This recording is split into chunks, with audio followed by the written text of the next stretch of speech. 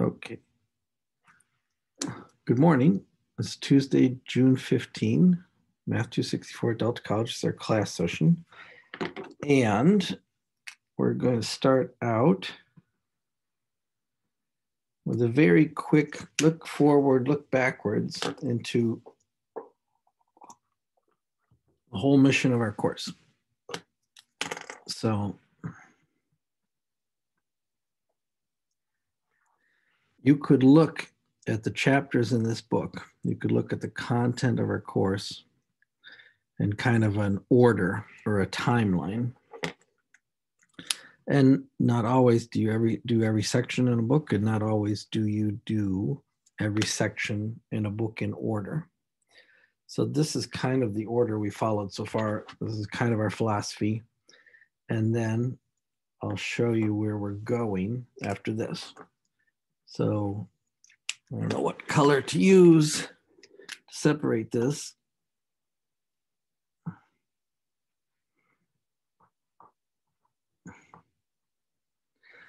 Above that purple line is what we've done, essentially.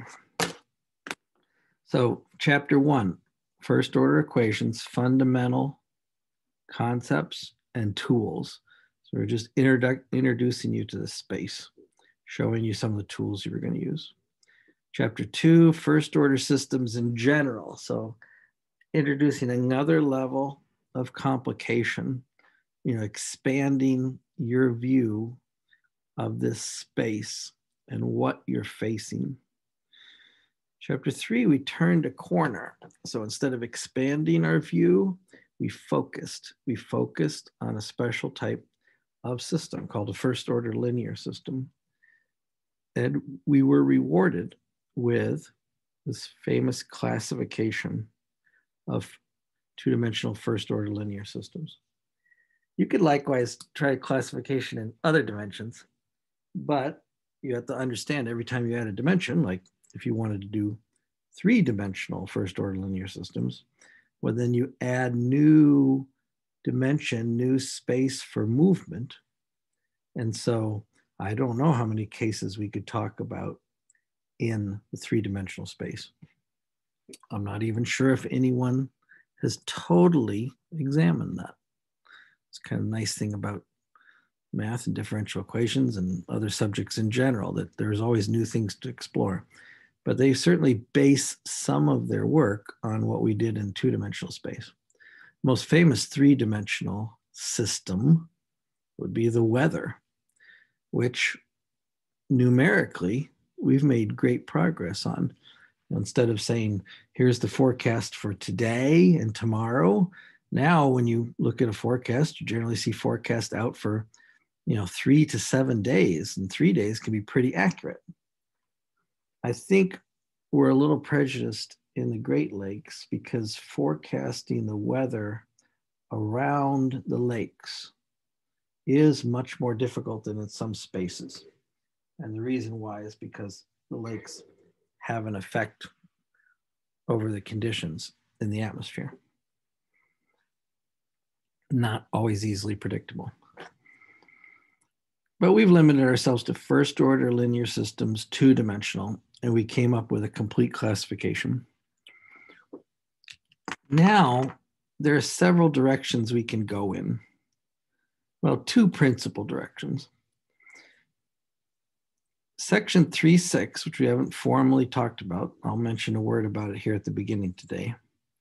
Section 3.6 is an introduction to chapter 4, second order linear equations and forced oscillations. So section 3.6 is like the bridge to chapter 4. And that's a really important direction for us. It turns out to be the main direction for us because we're very interested in studying oscillations.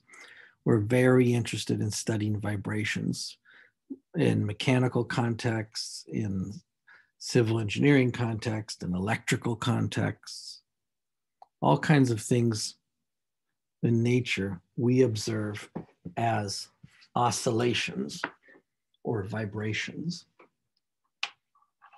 I'm going to get one power cord connected here, excuse me. But We could take another point of view. Having looked at first order systems in chapter 2 and how large and complicated and diverse they were, with this victory over first order linear systems, we could say, can we use the knowledge of the linear systems to help us make sense of the general systems? And that is chapter 5, nonlinear systems.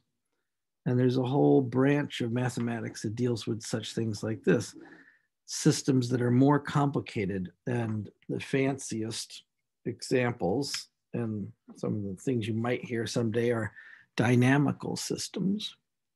So systems where there's a lot of different inputs and we cannot possibly describe the whole thing, but maybe locally or maybe for a short time, we could describe the system. And again, the most famous example of that would be the weather. There's no way we can solve the equations that'll tell us what the weather will be in a month or in 2 years, although we badly want to know that, right? I mean, it's not going to solve climate change, but we're definitely collecting a lot of data on the climate and weather patterns, right? So the weather is something that's so complicated, we can't solve it analytically, but maybe we can use special knowledge to make good predictions for a short time or in a particular area. You know, we're very good at tracking tornadoes, reasonably good at tracking tornadoes. We know the conditions that produce tornadoes. We know when we see these conditions on radar or wind data, say, okay, we're going to issue a tornado warning for that area. And they can be very specific about that. So our knowledge of systems, should we take it to study more complicated systems, or should we take it to study oscillation and vibration? Well, we really can't do both, not with the time that's allotted to us. And we have other missions that we have to accomplish. So our main mission is going to be studying oscillation, studying vibration, chapter 4 and chapter 6, with a small detour into Appendix B, because our ultimate goal is a very powerful tool for studying input and output in mechanical or electrical or physical systems, called the Laplace transform. That's our big goal for the end of the course. But there's value in the nonlinear systems. There's value in studying more complicated systems. So what we're going to do is give you a tiny peek into chapter 5. And that tiny peek is going to consist of sections 5.1 and 5.2. So not all of chapter 5, but just a couple sections in chapter 5. Then we'll back out, come back, really starting the end of this week, tomorrow, that's the end of the presentations this week, and open up chapter 4 to talk about forced oscillations. Before we go on this little detour into nonlinear systems today, I want to open the door to the mechanical vibration, the forced oscillations in chapter 4. So I'm going to say this, and I'm going to show you a handout about section 3.6.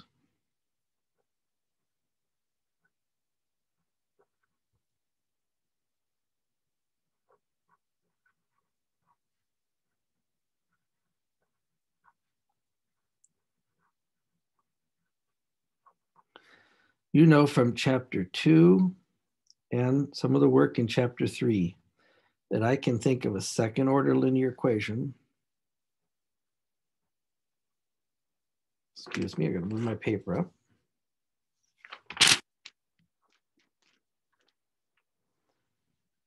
Has a first order linear system. So if I have constant coefficients P and Q. Maybe this represents the damped harmonic oscillator. Maybe it represents a general equation. Y of 0 equals Y naught. V of 0, velocity, equals V naught. There's a system that says and studies exactly the same thing. And that system, after you make a substitution, is Y prime equals 0, 1, minus Q minus P. I'm talking the most basic connection between these two. If we're talking about a special situation like a damped harmonic oscillator, this P is minus B over M, Q is minus K over M. But just in a generic way, if you make the substitution, dy dt or Y prime equals V, then you can create this first order system from this second order linear equation. Since we understand first order systems totally, that means really we understand second order linear equations totally, but we haven't taken the time to exploit that. So chapter 4 is about exploiting total control over second order linear equations with constant coefficients. And section 3.6 was meant to remind you that this is a very solid and complete connection. And so total control over first order linear systems means total control over second order linear equations. In particular, where you have here a characteristic equation, eigenvalues and eigenvectors. Here,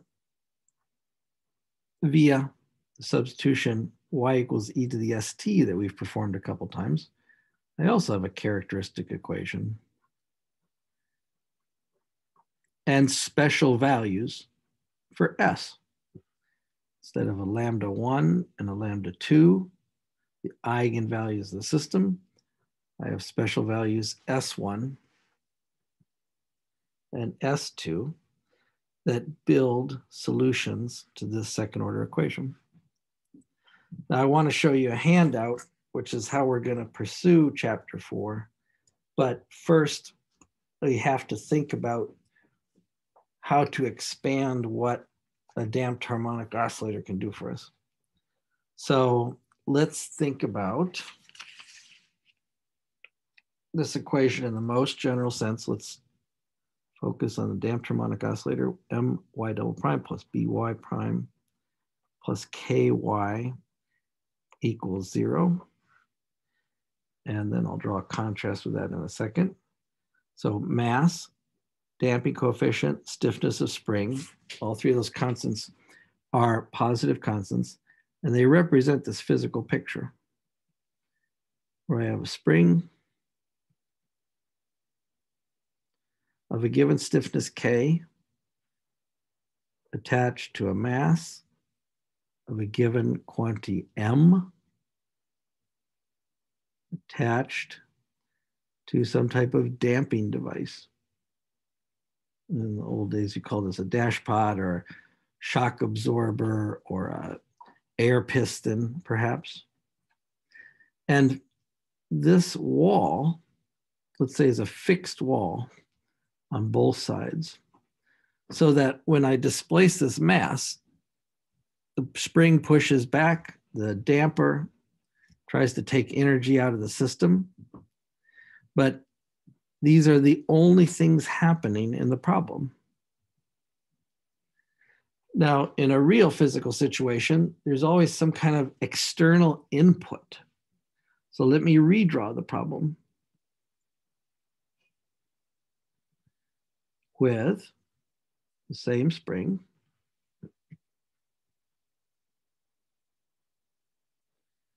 the same mass, the same damper, and the same fixed wall. on the right-hand side. But let's say on the left-hand side, I allow this wall to move left or right. And I could be grabbing it with my hand and wiggling it. I could be taking a hammer and tapping it. I could be compressing it steadily. I could be pulling it out steadily.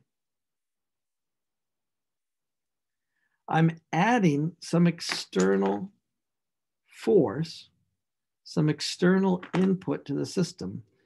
And how do I represent that in my equation?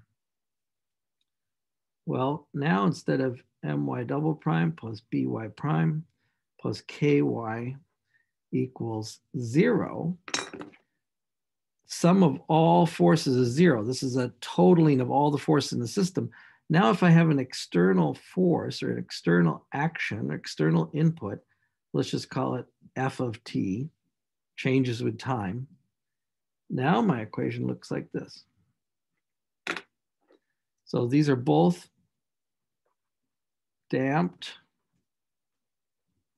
harmonic oscillators. But this is not forced. It's called unforced. And this is called forced, when you add an external input to the system. So section 3.6 reminds you have total description of this.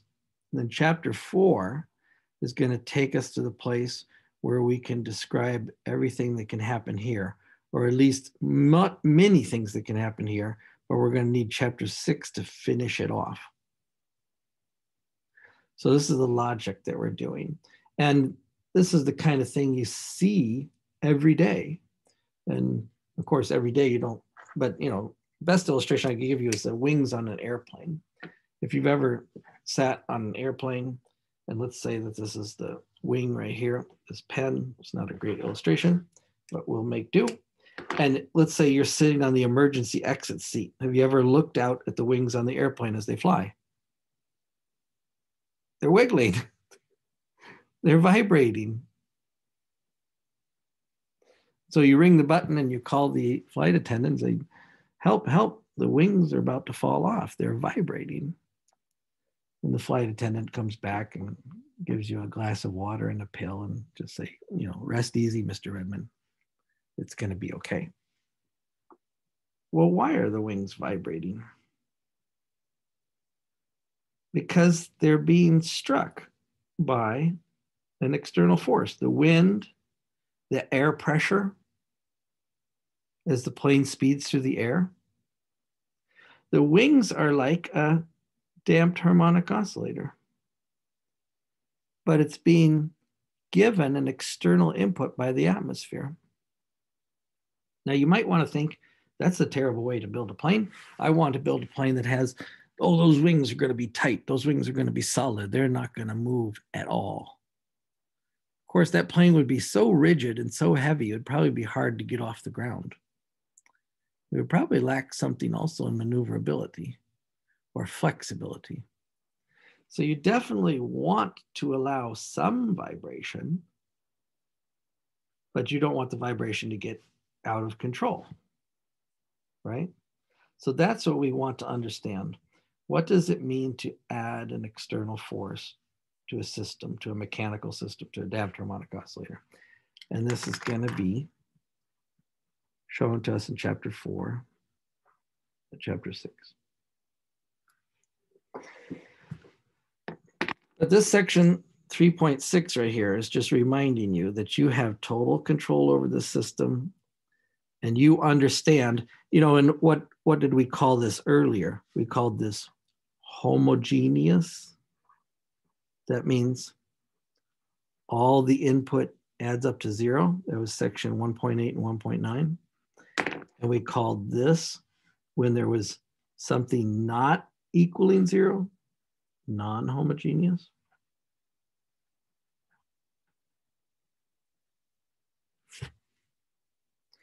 So now we're going to come back and study mostly this non-homogeneous case. But before I go there, I want to show you a handout before we go and look at these more interesting systems. So if we take a step backwards, pretend the number in front of the y double prime is not 0, so I can divide by that number, and then pretend that p and q are any real number.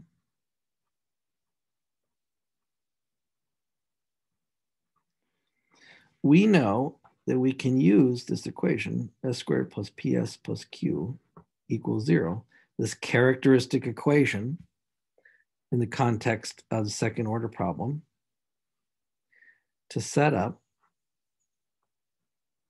two linearly independent solutions.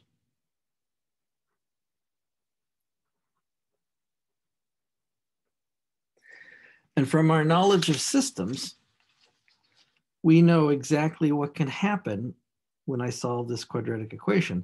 I either get two independent roots, or I get one root repeated, or I get complex roots, right? And since this system also describes the second order equation, it's the same thing with the S1 and S2 when I solve this quadratic equation. I could have S1 and S2 be different, real numbers. I could have S1 and S2 be equal, real numbers, a repeated root. Or I could have S1 and S2 be complex conjugates, alpha plus or minus beta I. And each one of these cases produces a pair of solutions. Now remember, in this case where you had repeated real roots, the pair of the solutions had to use an external factor, a T, E, S1T. If S1 and S2 are the same, then I'll write S1 twice. The T, E, S, T separated the solution E, ST and TEST. So you now have two independent solutions. And we've done some examples of that in chapter 1. And I gave you an example of this on your first exam. What is the cost of these two being a solution? You can go back and look at that problem on exam 1 with new eyes now after we get into chapter 4. But to present this idea to you in a kind of a flow chart, I have this handout, and I'm going to share this with you. So first, let's look at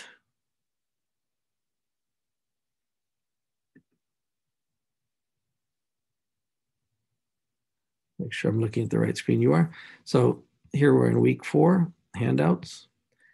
Second order linear equations. That's what we're opening up in section 3.6, and we're going to begin studying in earnest next week. We're also going to do 4.1 this week, which opens this up. And so if you click on that handout, I'm not going to click on it in this window because of the lag time, but I've opened up the handout in front of me on my desktop, and I'll share it with you now. What you have right here is a flow chart for solving these second order linear equations. And the lower left part of the flow chart is the part that we've already experienced. And the upper right part of the flow chart is the part that we need to experience in chapter 4 and chapter 6. So if I have an initial value problem, y double prime plus py prime plus qy, but I add a forcing function on the right-hand side, what's the procedure for solving that? Let's take some generic initial conditions, y naught and v naught. Well, first, I'm going to solve the homogeneous problem. I'm going to solve the problem as if the f of t was not there. That's the YH solution. And so I do it by creating this quadratic equation, the characteristic equation, finding the solutions, either two distinct solutions, one solution repeated, or complex conjugates. That's how I wrote them there. And then my YH is just a combination of two independent solutions, two separate basic exponentials, or one common exponential separated by a factor of t, or oscillation and growth or decay caused by the complex roots. Now that's the YH, and that's one part of the answer. We're imitating section 1.8. But how do I deal with this f of t? I need to create a particular solution, as we did in section 1.8. I need to create a sample other solution that responds to this input. And that sample other solution, which we call YP, the particular solution, could be basic or it could be complicated. It depends on whether the input is basic or complicated. So if you think about what the function f of t could be, we could kind of go through a continuum. We could kind of go through a scaling, an increasing of complexity. Let's say the function is constant that we're inputting, just a constant value. That is kind of the easiest function of all, apart from the constant value 0. So that would be a first level of input that we need to solve. How about what comes after constant? A line, a parabola, a cubic. What happens if the input is some polynomial function? That would be the next level of complexity. After you've thought about the polynomial functions, what happens if the function that's the input is an exponential function? That's different than any polynomial. There's another level of complexity. And then maybe one more level of complexity here is what happens if it is periodic or sinusoidal, a wave that occurs regularly.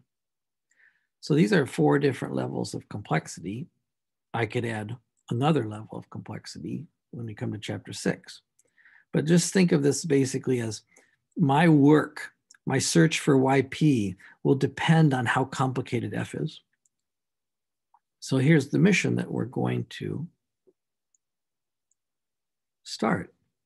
Our goal when we solve for this YP, this is chapter 4, is to imitate the input function. And that was the method of undetermined coefficients. So we're going to pump up the method of undetermined coefficients to second order problems. And we have to look for any interference between the driving function, the input, and the basic solutions to the homogeneous version of the problem. So we're going to use the method of undetermined coefficients. And then, since we've learned that periodic functions, sine and cosine, are associated, with complex roots to this characteristic equation, we might have to deal with complex numbers when we look at some driving functions. And so there's a technique that's going to be useful. It's called complexification that kind of helps us organize our work. But let's say after we've respected all these different levels, after we've thought about constructing the YP, our job will be to identify the correct form of YP. If I use the method of undetermined coefficients, determine those coefficients,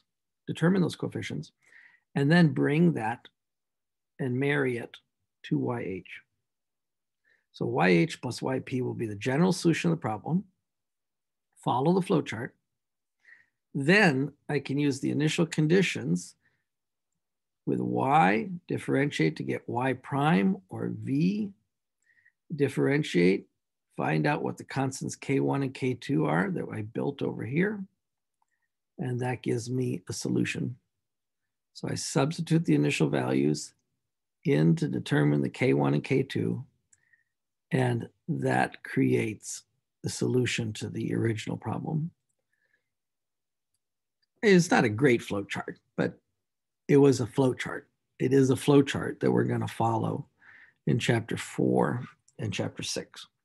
So this is the preview of chapter 4 and chapter 6 before we take this slight detour now into sections 5.1 and 5.2 today and tomorrow.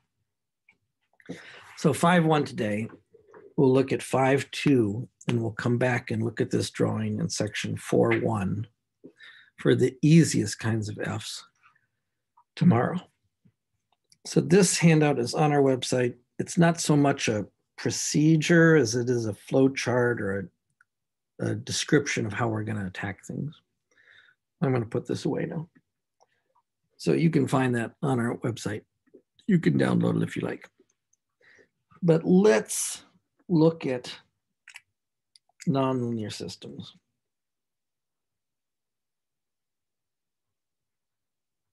So this, back to my paper, number paper. Tear it off the pad so I can advance it easily.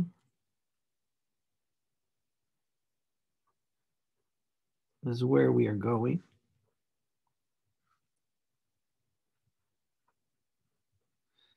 In chapters 4 and 6.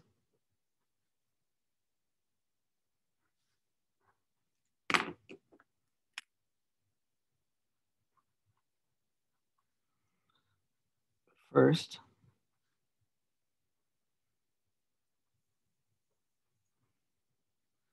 a slight detour into chapter 5.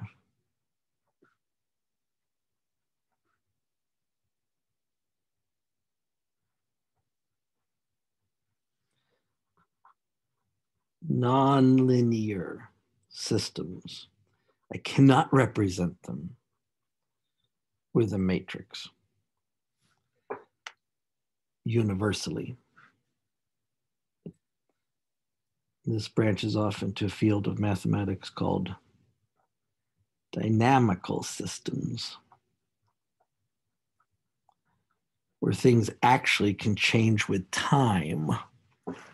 Notice we've talked about in chapter 3, the linear systems had no dependence on time. It was just a matrix times X and Y. Dependence was only on the state of the system. So, and this is a strong, nonlinear systems and dynamical systems, a very, very strong motivation for differential equations. You will come back to that possibly in a specialized course you take afterwards, like fluid dynamics. The weather is like fluid dynamics. If you're a mechanical engineering student, you're going to take a course in fluid dynamics and you'll talk about fancier differential equations. Or if you're studying the properties of electric field or magnetic field, in the sense that that involves fluid dynamics as well. The fluid there is the electrical field or the magnetic field. So let's go back. I said I would stop writing dx dt and dy dt, but the habit dies hard.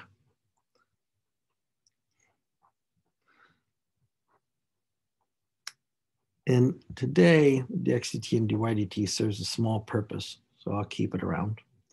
But be flexible that you can express this either way. When I say x prime and y prime, I'm implying that the independent variable is t.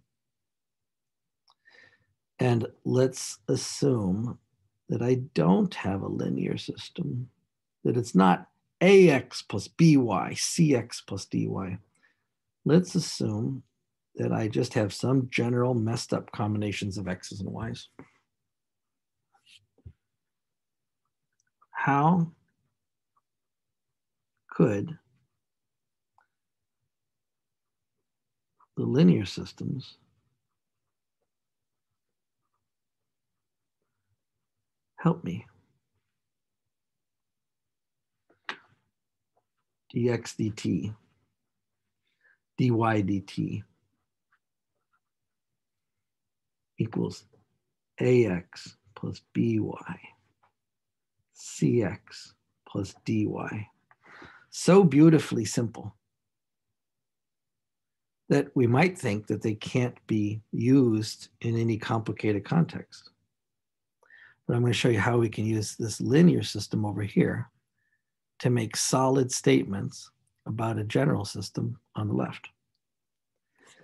And I have to take a detour now into Calc 3. So I need to remind you of something, what it means to talk about a function of two variables. Spitting out a third variable, like slope, or just spitting out a third variable like height. So do you remember in Calculus 3, what you had is three-dimensional space, X, Y, and Z. And a function of X and Y is meant to be, for any X and any Y in the plane, a height called f of xy, a Z value or height called f of xy. So if you imagine for any point in the xy plane a height f of xy, then what you're creating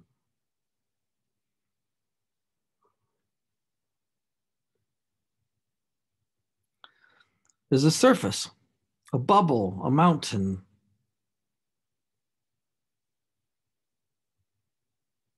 And in Calculus 3, you studied a particular technique on these surfaces. You say, oh, let's keep this y value fixed and let the x value slide up and down the axes. That draws a curve on that bubble. Or in the other direction, let's keep the x value fixed and let's slide up and down the y-axis. That creates another curve on the bubble. And if you want to think of an analogy here, a useful analogy is a mountain covered with snow. And these are two ski trails, the red ski trail and the green ski trail. And you've stood at the top of the mountain, possibly, and you've looked at the red ski trail and the green ski trail, except on the mountain, they color them with black diamonds or green circles. And green circles are meant to be friendly. They call them easy runs.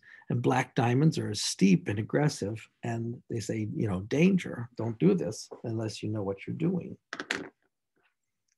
I'm kind of somewhere in the middle. I can go on the easy ones and the little blue squares, which are meant to be kind of moderate.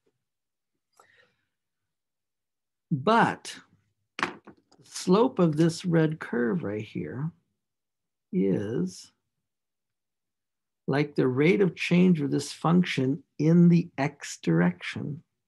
And not the x dt, but the slope in the x direction is like partial f partial x. It's the slope in the x direction. It's called a partial derivative. Derivative only looking, slope only looking in that direction. And then likewise, you had a slope in the y direction. I'm probably putting too much into this table, or too much into this picture, unless I could zoom in on the picture, which I can't easily do on paper. Partial f, partial y. And these were two different slopes, because you acknowledge as you stand on that mountain that if you point your skis one way, the slope might be less steep than if you point your skis the other way. But together, these two slopes made something useful to us, and it was called the tangent plane. So if I think of those two skis, let's say you put one ski in one direction, the other ski in the other direction, and you stood there kind of cross skis, you're kind of setting up a plane that sits on that mountain. And the plane was called a linearization of this function. It's a tangent plane that approximates the values of the mountain. Now, if you're at that point specifically, let's name this point x naught and y naught. If you're at that point, x naught and y naught in the plane, then that tangent plane is meant to be a very good approximation of the mountain. It's got the same height as the mountain. And if you just deviate slightly from x naught and y naught, then the difference between the tangent plane's values and the mountain's values is not significant. Furthermore,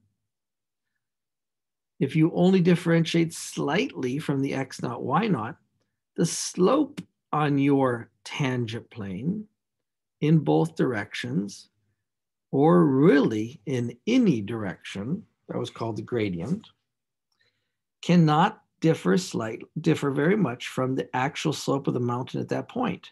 Now, if you go 100 yards down the mountain on one trail or another, the slope has certainly changed, even 10 yards.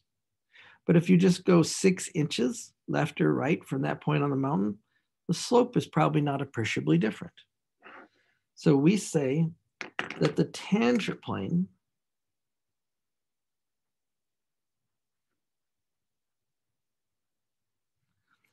is a linear approximation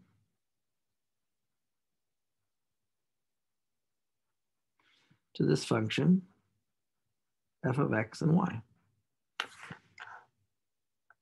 Now, I only drew one mountain here, but we understand in our system of differential equations, I actually have two mountains.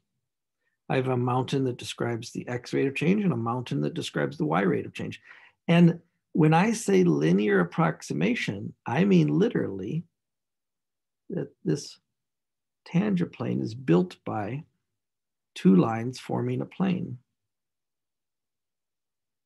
It's a linear approximation in the sense that all I do to make a new prediction about my height is measure how far I have gone along the trail.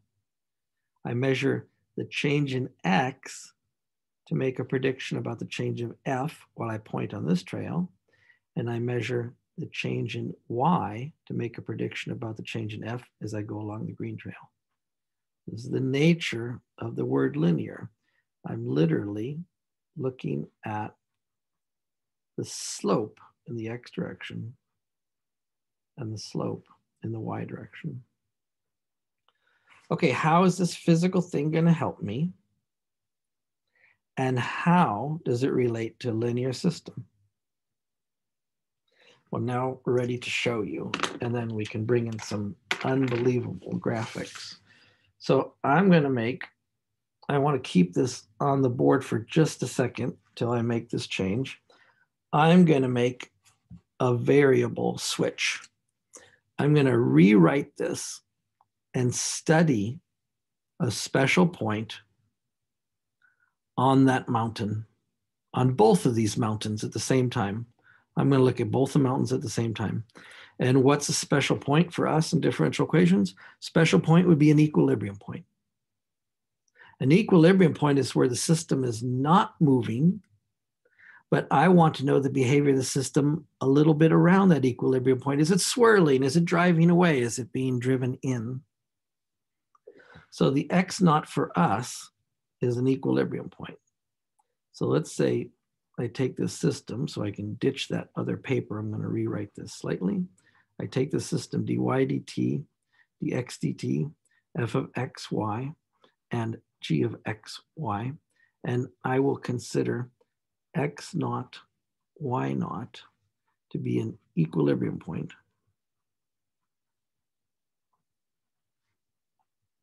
An equilibrium solution for this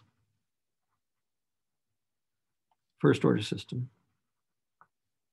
So a lot of setup right now, but then a payoff, a big payoff. So let's make a variable switch.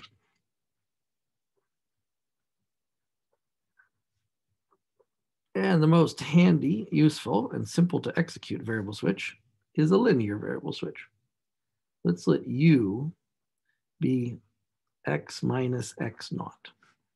And let's let v be y minus y naught. In the end, the names of the variables don't change what's happening in the problem, but this is just for the convenience of tracking our changes.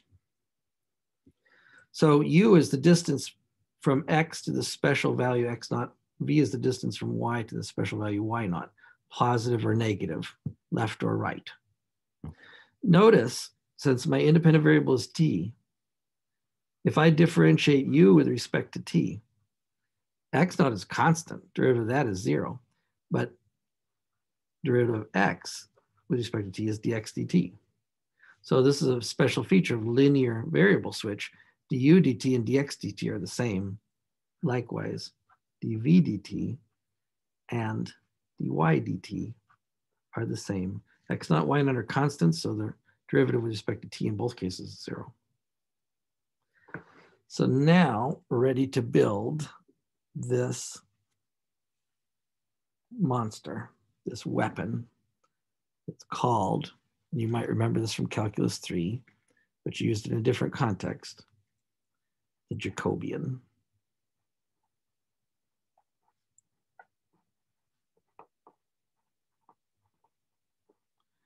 It always, to me, sounds like a Western movie, like with John Wayne or something, the Jacobian.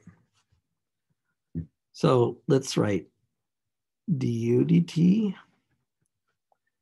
and dv dt. I think I'm going to have trouble fitting this all in left to right, but we'll give it a shot, and we might have to continue a little bit down the page. Now, you just acknowledged to me, or I just made you acknowledge, like being voluntold. I voluntold you to acknowledge that du dt is the same as dx dt.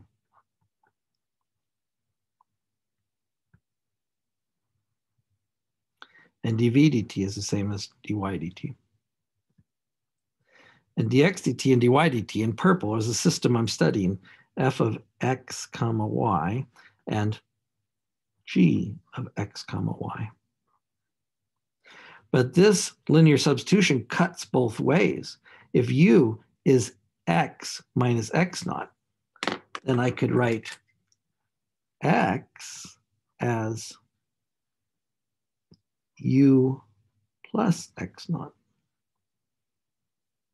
I could write y as v plus y naught. So let me insert those into these two functions, f of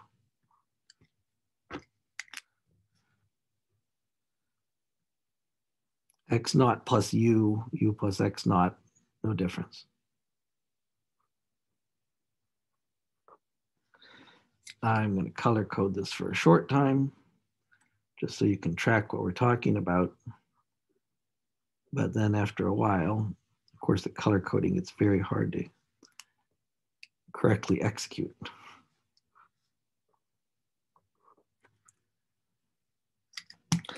And why do I want to look at it as u and v instead of x and y? Because I want to concentrate on the distance from that equilibrium point. And now I want to use the Calc 3 knowledge, and I won't explain or justify this, but other than this picture right here, I want to use my Calc 3 knowledge to replace the function f and g with an approximation, with the tangent plane approximations. So what I'm going to use, without apologizing, without formally reminding you, is the formula for tangent plane. It was f of x naught y naught plus partial f partial x at x naught y naught times the change in x, and the change in x here is u. Let me write x minus x naught for a second. See, but then I get into the space problem. Plus the partial f partial y at x naught y naught times the change in y, which was v. Likewise, I do this for g, which is g of x comma naught comma y naught, and then plus partial f, partial g, partial x, x naught y naught, times x minus x naught, plus partial g, partial y, x naught y naught, y minus y naught. So I'm creating a tangent plane. That's how you wrote the tangent plane, using the slope in the f and x direction and the change in the x and y direction, slope in the x and y direction, and the change in the x and y direction to predict the movement. Now, something is bothering me about what I wrote, and it's probably because it's too scrunched up. But I think we're okay, and I think we're going to go ahead. And this is way too cluttered with this x naught, y naught stuff. But fortunately, I can get rid of it in a fairly simple way. We're going to do this, and then we're going to take a break in a moment. So let's remember the top line was du dt, and then we talked for a while, and then I came out with this stuff. The bottom line was dv dt, and then we talked for a while, and I came out with this stuff for g. Tangent plane for f, tangent plane for g, essentially. But now I'm going to take advantage of the fact that x naught, y naught's an equilibrium point. What does that mean? F of x naught, y naught is 0. G of x naught, y naught is 0. These are literally not there. They both equal 0. Okay, I'll have to stop writing that. Thank goodness I stopped writing that. But now let me rewrite these pieces, not scrunched together.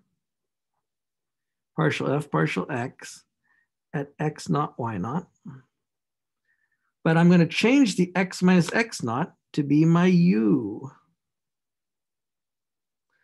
Partial f, partial y, x naught, y naught. And now I'll change the y minus y naught to be my v. I'll do the same thing with g. So I'm still, seems like I'm writing a lot.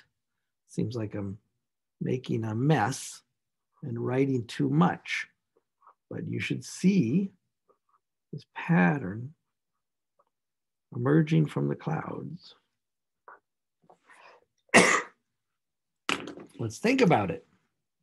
Du dt equals stuff u plus stuff v.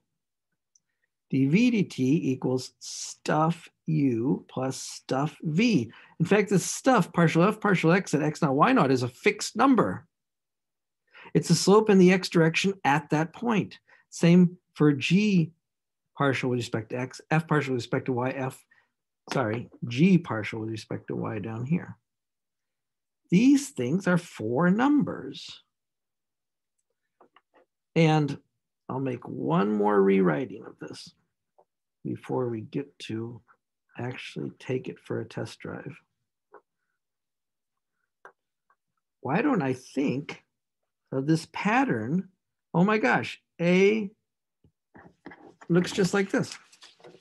Looks just like this, except I use different letters. AX plus BY, CX plus DY.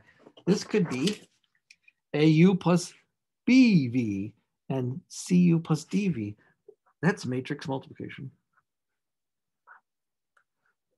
So du dt dv dt is this matrix times uv, and this matrix is, excuse me, partial f partial x at x naught y naught, partial f partial y at x naught y naught, partial g partial x at x naught y naught, and partial g partial y at x naught y naught. And this is what you called in calculus 3 in the context of changing variables in multiple integrals. But that's not what we're doing here. But this is what you called in calculus 3 the Jacobian.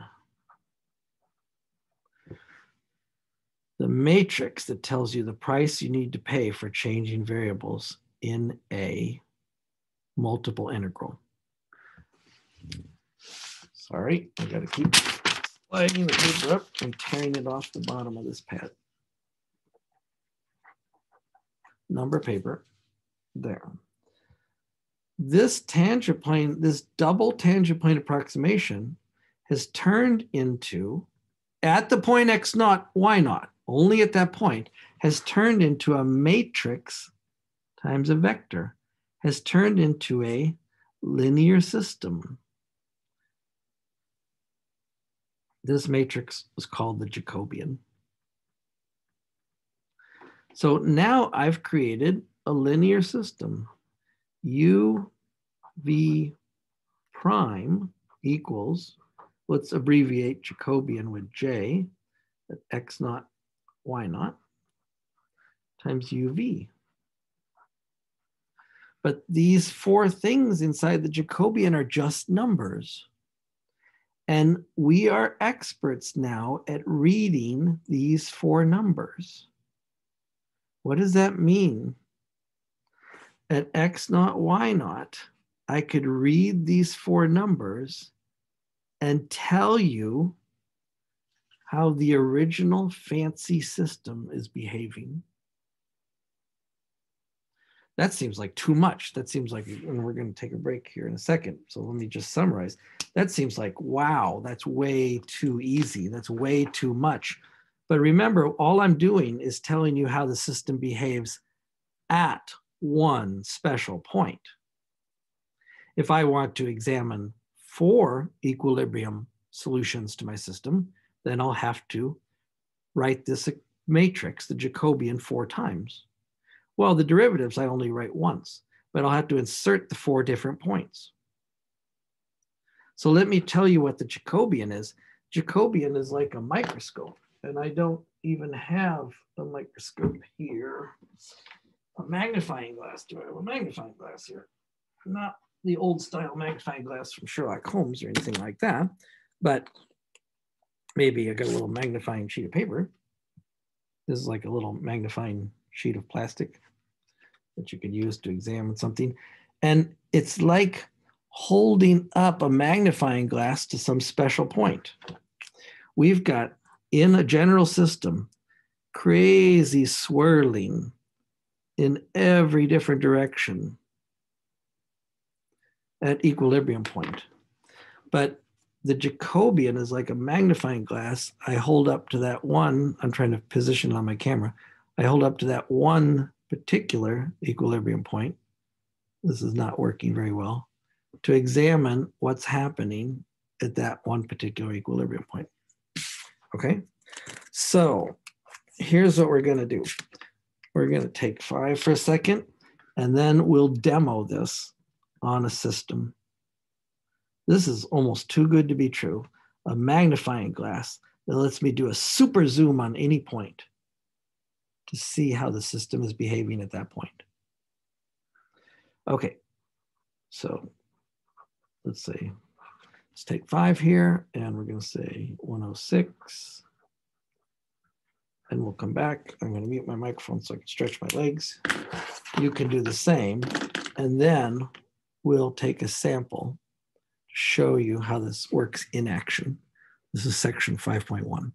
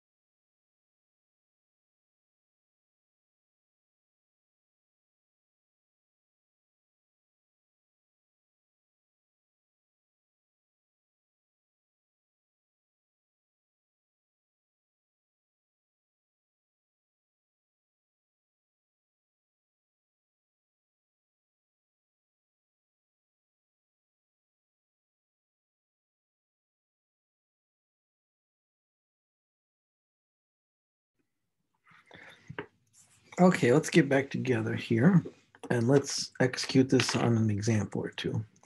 So first, I want to remind you how we're looking at this. Remember the U and V represent separation from the equilibrium point in the X direction and the Y direction. So when I write this sentence right here, the U and V are just small distance from X naught and Y naught. Then I'm going to look at the rate of change combination here in the Jacobian to create a matrix to describe what that system looks like near that point. So let's pull out a fancy complicated system and let's take a look. And maybe we'll pick one out of your book in a second, but I want to remind you of a problem you did in chapter 2. So this problem was dx dt and dy dt. This was a homework problem, section 2.2, number 15, alt. It's one of the problems you submitted for homework. So dx dt is sine y, and dy dt is 2x minus x cubed minus y. I'll pull up the actual sheet just to remind you. This is what the problem looked like, and this is what the solution looked like. So I have multiple equilibrium points. Now the red line and the blue line right here, I'm going to expand that so I can see it. Remember, the red line was a place where I had no x motion. Remember, sine of y is 0 at each multiple of pi. So on those red lines, I have no x motion. I only have vertical motion. I'm not showing any arrows, but I'm saying on those red lines, all action is vertical. On the blue curve, which is a cubic, that was where dy dt is 0. Where dy dt is 0, there's no vertical action, there's only horizontal action. So where the red lines and the blue lines met, there's no vertical action, there's no horizontal action, there's no movement whatsoever. These are equilibrium points, these black equilibrium points. Desmos added these two grays for min max, which are not relevant to us right now. So here's a bunch of equilibrium points. Now, where the lines were the curves where there's no x motion, the red curves, the curves where there's no y motion, the blue curve, those are called x nullclines and y nullclines. And we've dropped that word a couple times. And that's the subject of section 5.2. That's where we're going to exploit those. But first, let's just take our microscope to a couple of these points. Let's take our microscope and look really close to the equilibrium at that point. Let's take our microscope and look really close at what's happening at that point. Now in this problem, you were trying to create a phase portrait for these two people. And so this is what you came up with. Excuse me, I gotta turn that off. So you came up with a field of blue arrows with a flow of these red lines. And those 2 points I just circled above are what's happening here. I need to move to a different color, don't I? I don't know what color would be good. How about dark green?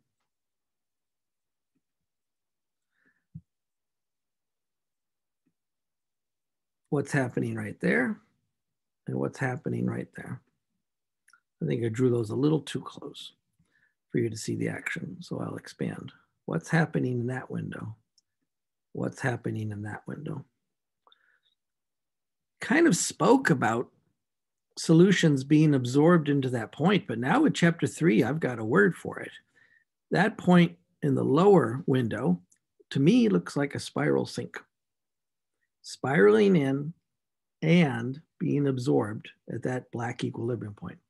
Now, what does the upper window look like? Solutions bouncing off that equilibrium point. I didn't have many lines in there. Maybe I could have added more lines, but solutions bouncing off an equilibrium point, what does that sound like? It sounds like a saddle. So can I actually confirm that I have spiral sink action at this point and saddle action at that point? Can I take a super zoom on those two windows? Now, remember, we've already been greatly aided by Mathematica drawing these streamlines, right? What happens if we had just looked at the field? Well, the field itself, even though I see patterns in it, is a little more mysterious, right?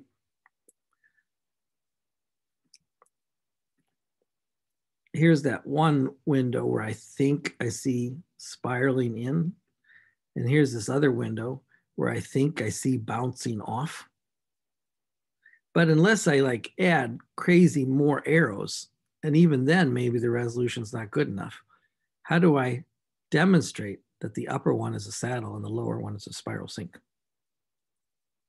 So you already see the value of what Mathematica did for us when Mathematica gave us these streamlines. Can I confirm this independent of the computer, though? Do I need to depend on the computer to make those decisions? Let's go back to our paper and let's invent the Jacobian. So what is the Jacobian? The Jacobian is partial f, partial x, partial f, partial y, partial g, partial x, partial g, partial y. And when I take those partials of these two functions, remember this will be the f of xy, this will be the g of xy. Then the Jacobian for this problem looks like this. Partial f partial x is 0. Partial f partial y, cosine y. Partial g partial x, 2 minus 3x squared. Partial g partial y, negative 1. This is my magnifying glass, but it depends on the x and y I use. So now I need some equilibrium points. So let's say equilibrium point at, I could go back to the paper, but I'll just remind you, one of them was at minus root 2 and 0. And I think I will go back to the paper to remind you that. That's this point right here, minus 1.414 and 0. The other one I truly had to approximate, minus 1.909 and pi. Let's look at 1.414 and 0. Let's look at the square root of 2, negative square root of 2 and 0 first. Okay, if I plug these numbers into the Jacobian, minus root 2 and 0, it's not hard to evaluate in this case. What I get is 0. Cosine of y, cosine of 0 is 1. Now, 2 minus 3x squared. X squared is 2. 3x squared is 6. 2 minus 6 is negative 4. And this number right here is minus 1. So now I'm going to apply my linear systems knowledge. What kind of system is that? Trace, minus 1. Determinant, 0 minus negative 4. Lambda squared plus 1 lambda minus trace plus 1 lambda plus 4. But who wins? T squared or 4D? 4D is 16. T squared is 1. 4D wins. This is a spiral trace negative sink. So I've confirmed that that system is swirling in at that point. Really economically too. Now I could work out the eigenvalues, eigenvectors, but I'm just interested in the behavior. I've confirmed a spiral sink.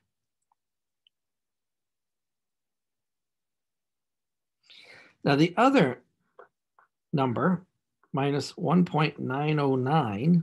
It's a little harder to calculate with. Pi, let's work out the matrix at that point. But I think I'm only approximating here. Well, the 0 and the minus 1 are easy. Cosine of pi, excuse me, move the paper up. Cosine of pi is not a big deal. But what's 2 minus 3 times 1.9 squared? Oh, I haven't really pulled out calculators very much. I could pull this out on my computer, but let me just give you an approximate number for that. So minus 1.909 squared. I'm just pulling out my calculator. And then you add 3. You get minus 0.6443. Now, what's that going to do for me? Now I got to do trace and determinant, right? Trace is going to be minus 1 again. Determinant is going to be what? Negative times negative is positive. So 0 minus a positive number. You know what? I don't care. 0 minus a positive number is negative. This is a saddle. I can approximate the number. So 0 minus negative 1 times this. That determinant is about 6443. But it's negative because I'm saying 0 minus a positive number. Remember, be careful about signs. This is a saddle. So now I've confirmed that these two equilibrium points are a spiral sink and a saddle. Let's look at this graphically a little bit harder. I talked about taking this image and doing a super zoom on these points. Well, I'm not going to hold a magnifying glass up to this static image on a piece of paper, but I could look at a closer and closer window in the Mathematica graph, right? So let's do that. Let's share 2 Mathematica notebooks for you. Now, I've prepped these already, but these are Mathematica notebooks that are on our website. We've been using them. I just had to pre-input these systems for us. So let me go find them. They're over here. Let me see that you and I are looking at the same thing. We appear to be looking at the same thing. I don't think I can make these so much larger and easier to read, but I'll try to do it a little bit.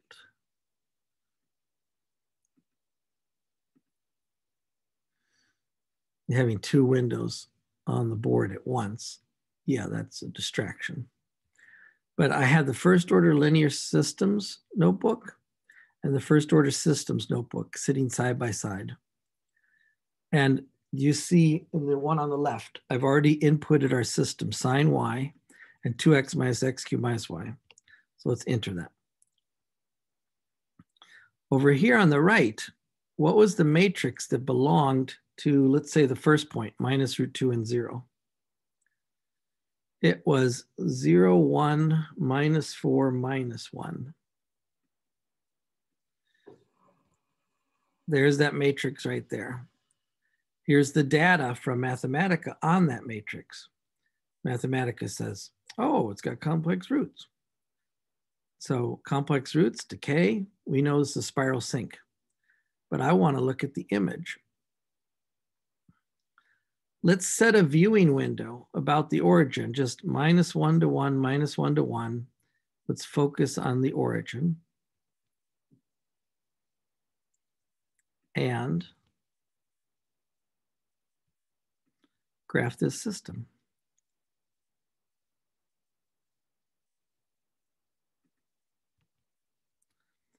There's the swirling action of this system. Now I turned off the streamlines for a second. I'm just showing you the field. Below, I show you the field plus the streamlines. Maybe I don't want to show you both at once because it's a distraction. But what I could do is separate the field and the streamlines like that. But let's concentrate on the field. Now let's go back over to the left and look at this system at the special point minus root 2 and 0. Notice the one on the right is at 0, 0. I'm focusing in on the center of my microscope, or center of my magnifying glass. But over here, let's input the values square root of 2 and 0. So square root of 2, 1/100th of a unit to the left, square root of 2, 100th of a unit to the right. That's the x. Now y, plus 100th of a unit and minus 100th of a unit. So it's very close. Zooming in. Graphics, there's the graphics. Now notice on the left, the matrix system window, the pure linear system window, I just drew from -1 to 1, -1 to 1. But notice on the right, I'm from square root of 2 minus 100th to square root of 2 plus 100th on the horizontal axis, and 0 plus 100th and 0 minus 100th on the vertical axis.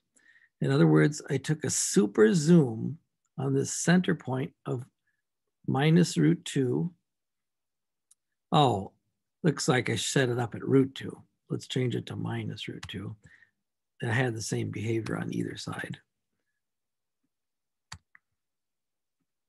But I want to make what you see and what I say consistent. So here's a super zoom on minus root 2, which is minus 1.414 and stuff. Look at these two field windows side by side. I drew one red intentionally, and I drew one blue intentionally. They are the same field.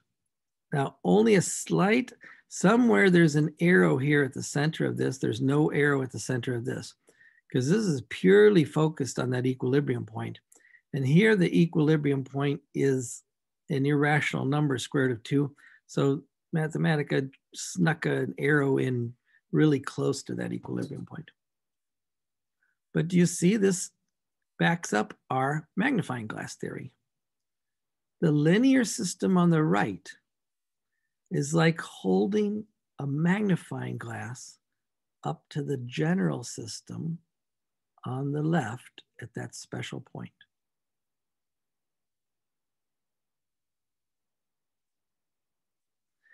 The general system,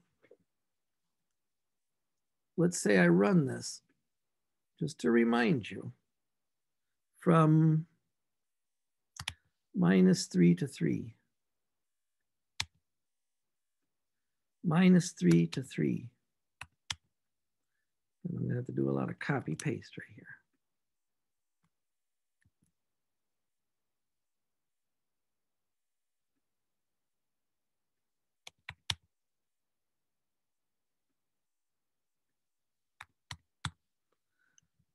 The whole system at once. Okay, I'm violating somebody's feelings right here. Violating Mathematica's feelings. Let's try it again. Okay, I'm still violating Mathematica's feelings. Oh, okay, I have one too many arguments in there. Let's try it again. The whole system looked like this, but this picture on the right is a super zoom around that point minus 1.4 and 0. I can undo. It'll take me a second of undoing to go back to the super zoom.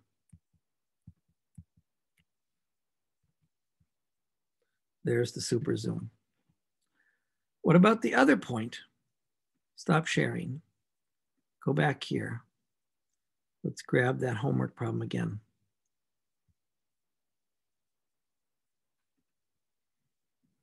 What about that other point at minus 1.909 in pi? Let's try to do a super zoom on that point. On the paper, our matrix was 0, -1, and -6433 -1. So I'm gonna take those things off the paper and put them into my Mathematica notebooks.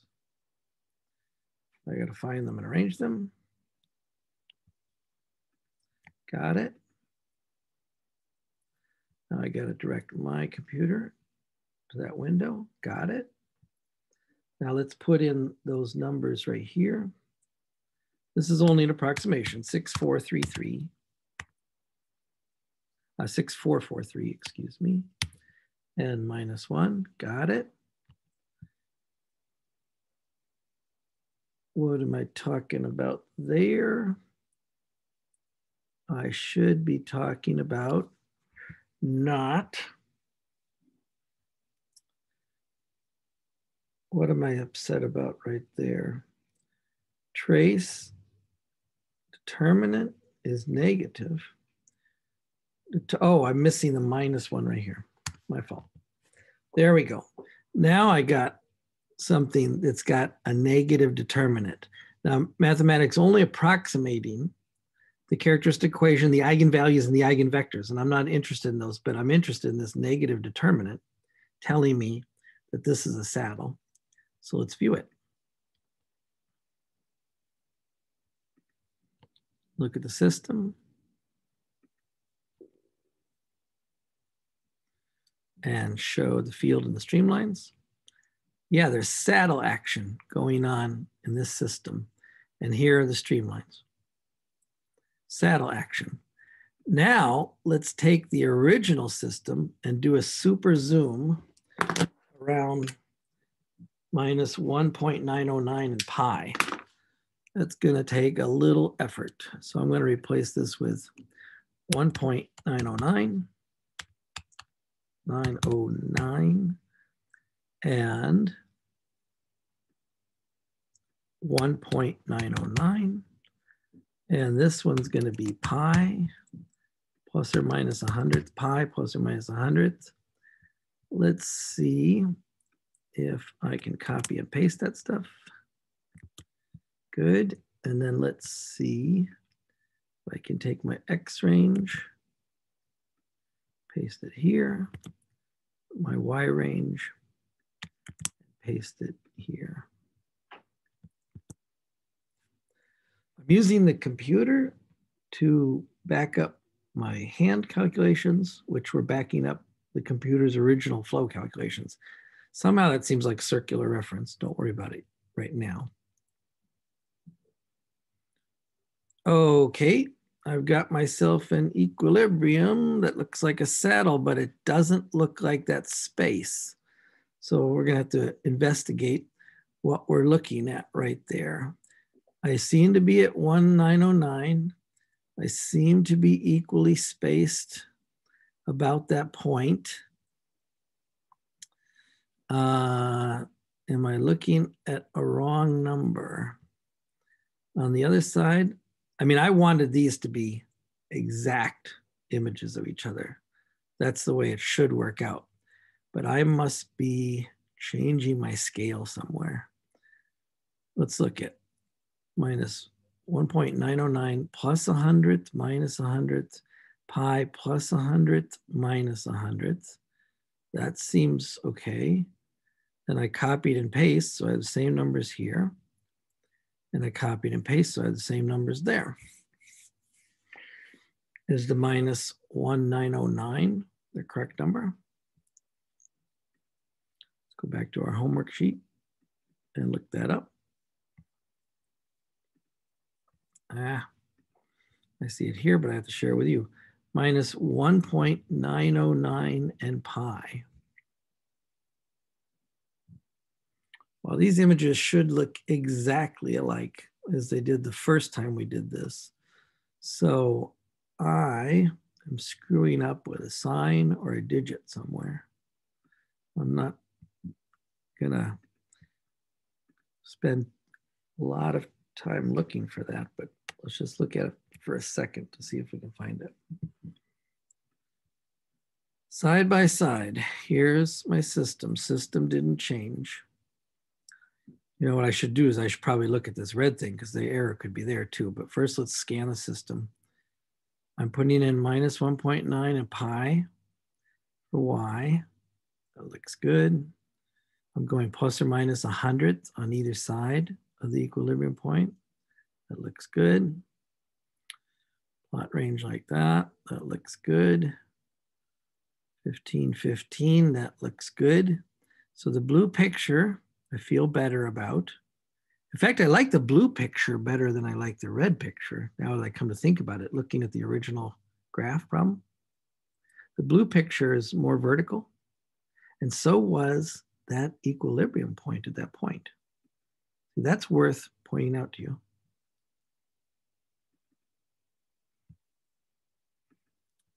It takes me a lot of window shifting, sorry. Do you see at this equilibrium point up here, that is kind of vertical action.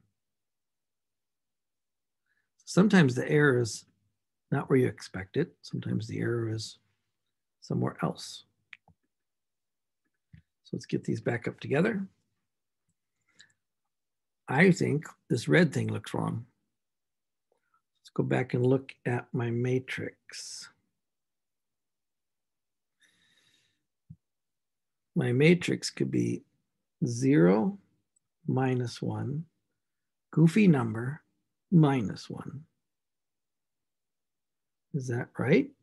It should be right. I'm looking at what's on my paper. I'm grabbing that.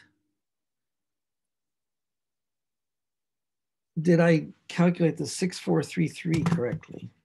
Let me double check that. Oh, I did it incorrectly. This number is incorrect, and that's the problem. I did 3 minus 3x squared. So let's correct this number. So there you go. You hunt for the error until you find it. So let me retype on my calculator. 2 minus 3 times minus 1.909 squared. Just to show you my calculator. And I'm not focusing on that screen, but I had originally added 3 instead of adding 2. Okay, correct number, minus 8.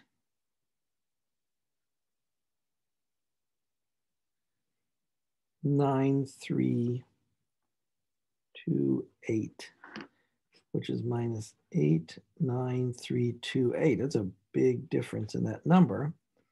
Let's see if it makes a difference in my image. 8.9328. Then let's hope we didn't double our error. So we come back here, we execute this notebook again. And let's give it a spin. There's the vertical field I wanted. Again, almost essentially exactly the same, except for this little arrow in the center, which it means we're not exactly centered on the equilibrium point. Here are the streamlines in that picture. But this is a picture in red of the matrix's linear system, and the picture in blue is a super zoom on the original system at an equilibrium point. Now, on the homework, one of the homework problems I want you to do tonight, I want you to produce such a comparison picture. And you can do it as exactly as I've done it, but you have to manipulate these two notebooks. But let me give you a word of warning.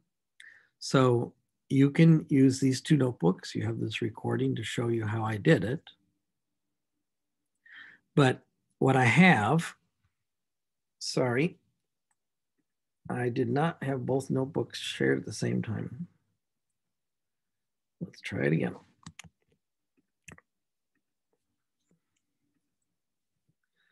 They're sharing both notebooks at the same time. Now with the corrected entry in that matrix, there's the field matching. It's a perfect match. One stray arrow at the center here, which means we're not exactly centered on the equilibrium point as far as mathematics is concerned. We approximated. So I want you to produce a comparison like this for the homework problem in 5.1 tonight, at least at one point. You have to read the problem carefully. But now this is the warning. You can use these two notebooks that I've given you already, but be careful about this, that Mathematica is doing calculations in the background and you have two notebooks open. That means you have a value for F on the left and maybe a value for F on the right. In other words, you're defining variables in two different windows, but Mathematica calls this one session or one kernel, one state of the machine. So if you want to produce your images, make sure after you feed it to the machine in these two notebooks, you can have both notebooks open simultaneously, but make sure and execute all the way down one notebook till you get your image, and then put in the values, execute all the way down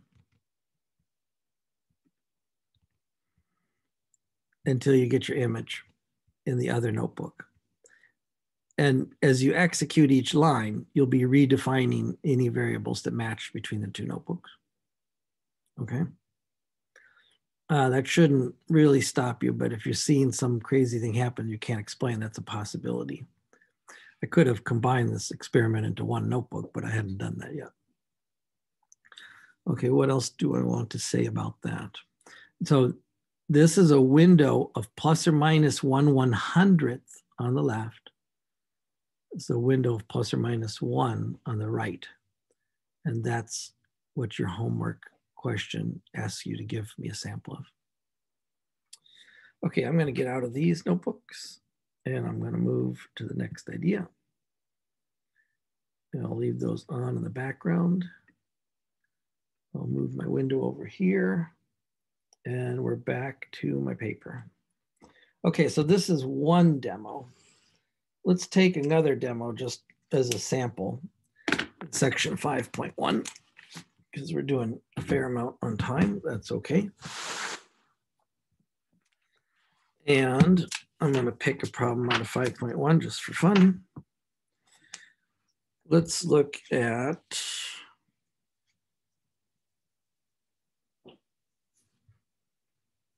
(20 to 25) is interesting in 5.1 and 5.2. 5.1 and 5.2 kind of go together in a way. So he repeats some of the problems there and asks you to do them in both techniques. But in 5.1,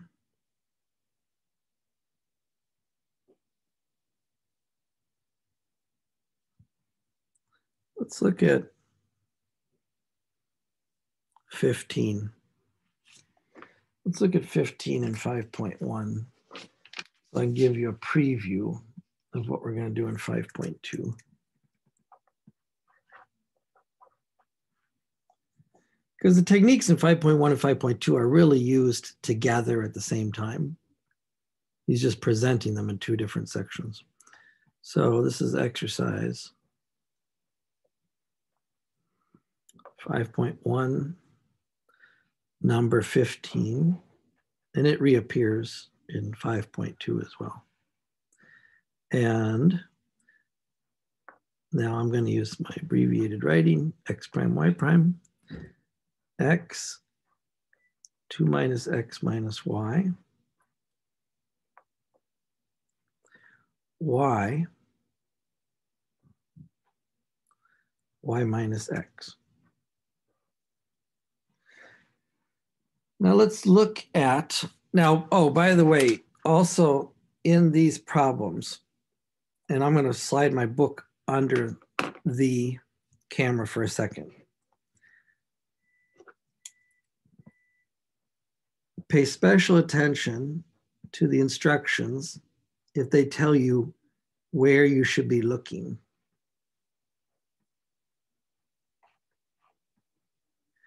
So in the problems that I'm going to do right here, this one I'm about to do, it says, we restrict our attention to the first quadrant.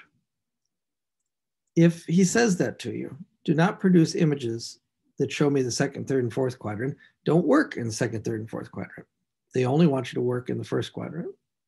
And there's a reason for that, but first let's just follow instructions. But it could be that I don't put this restriction on, or the book doesn't put this restriction on. So if they didn't write this, then you're supposed to look in all 4 quadrants. You're supposed to look at the whole plane. So just pay attention to the instructions, okay? So here they tell us to only look at the first quadrant. So I draw a graph only of the first quadrant. I shouldn't have even drawn this little tail over here. That bothers me because I'm obsessive compulsive. So now I have to put a tail on that one, but I shouldn't put either one. Okay, let's look at this curve in red. Let's look at this equation in red. Let's look at this equation in blue. What are the equilibrium points? Well, you've practiced solving these 2 equations at once.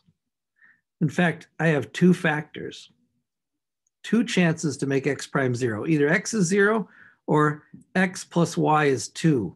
Either y is 0 or x equals y. Those are the 2 ways to make each one true.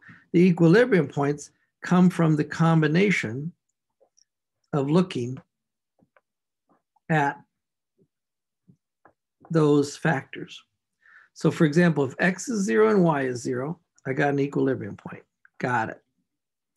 If x is 0 and this factor is 0, that gives me 0, 0 again for an equilibrium point. Repeat, don't need it. What about if y is 0 and I look at this factor? If y is 0 and I look at this factor, x could be 2. There's an equilibrium point, 2 is 0. Now, what if both of these factors are 0? Forget about these.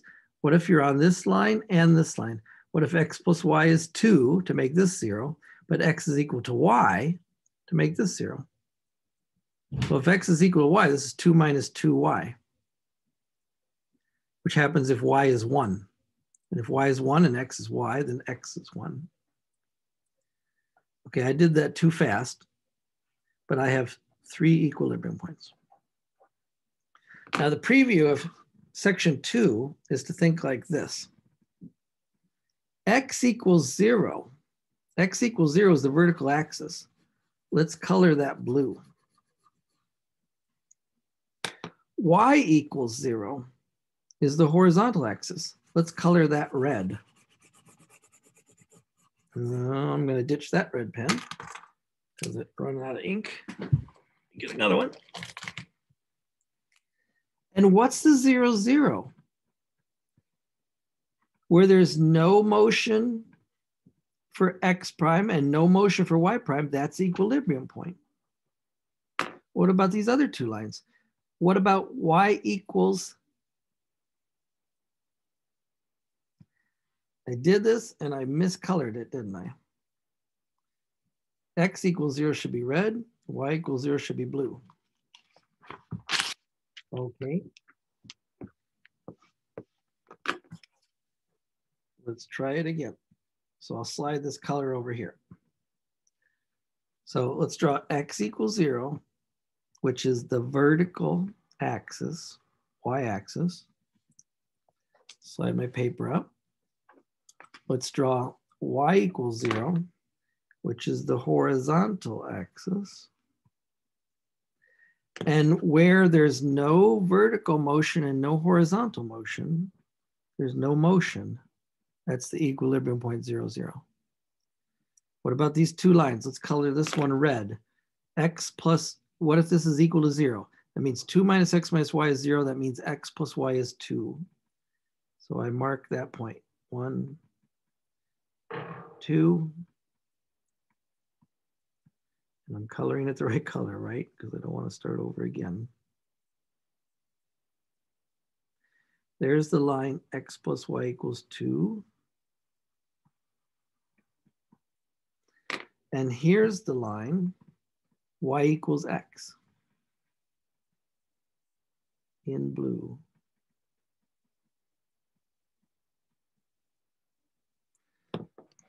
Now, again, where red and blue cross, I have no X motion, no Y motion. That must be an equilibrium point. This must be an equilibrium point. Red and blue lines crossing. This is not an equilibrium point. That's at 2, 1, 1, 2. This is not an equilibrium point because there's no X motion on the red line, but there's still Y motion here. Y is 2. This will be 2 times 2 if X is 0. So only when there's no X motion and no Y motion do I have equilibrium point. Now let's talk about X motion, Y motion more clearly. Let's look at the red line. X prime is 0 on the red line. That means all the action is Y action. So I'm going to make vertical slope lines.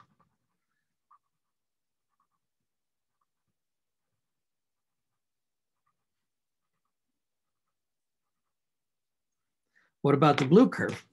On the blue curve, there's no Y motion. That means there's only X motion. So I'm going to make horizontal slope lines. This is a preview of section 5.2, but we're also going to do our Jacobian on it.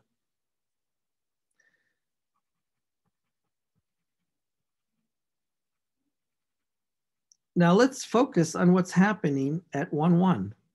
I've got horizontal motion, vertical motion. I've got two ideas right here. Am I swirling in or out, in or out, or with these blue and red arrows, am I doing a flyby, a saddle of some type? How am I going to know? I'm going to use the Jacobian. Now, I could attach arrowheads to these red and blue things, but now let's use the Jacobian. So remember, X prime, I need to multiply it out so I can do my differentiation easier. 2x minus x squared minus xy. Y prime, y squared minus xy. So now the Jacobian, I'll do this quickly since we're coming to the top of the hour. Partial f, partial x, this is f, this is g. Partial f, partial x is 2 minus 2x minus y. I squeeze that in too tight. I'll have to rewrite it. Partial f, partial y is just a negative x. Partial y, partial x is a minus y. Partial g, partial x is minus y. Partial g, partial y is 2y minus x. So there's my Jacobian.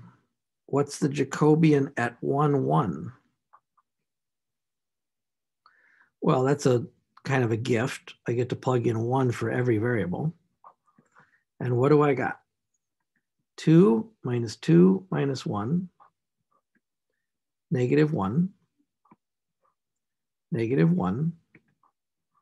And here's 2 minus 1, which is 1, right? Make sure I do this right. So now we're going to answer a question. Is it swirling or is it bouncing off at that point? Now, a computer could already show us the image, right? But I'm doing this work without the machine just to get a feeling for what's happening there. So trace is 0. Oh, now I know what it is. Do you remember your trace determinant plane? And now determinant is negative 1, subtract positive 1. Negative 1, subtract positive 1 is negative 2. Now I really know what it is. Negative determinant is saddle. I guess I was calling it too quickly. I thought trace equals 0 was going to be up here in the centerville. I thought I was going to be cycling eternally, not going in or out. But that was way too rash. The determinant tells me I might be on that vertical axis, but I'm in saddle land.